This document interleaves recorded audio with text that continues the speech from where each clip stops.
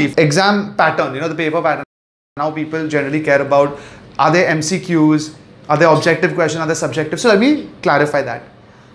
For all the 4 exams, you have 50% objectives, which is MCQs, and the other 50% is also MCQs, but in the form of case studies, which they call simulations. So the way you should think is, the entire 100-mark paper, each 4 of them, are all multiple choice questions. Most Indian candidates keep asking that, is there negative marking? There's no negative marking.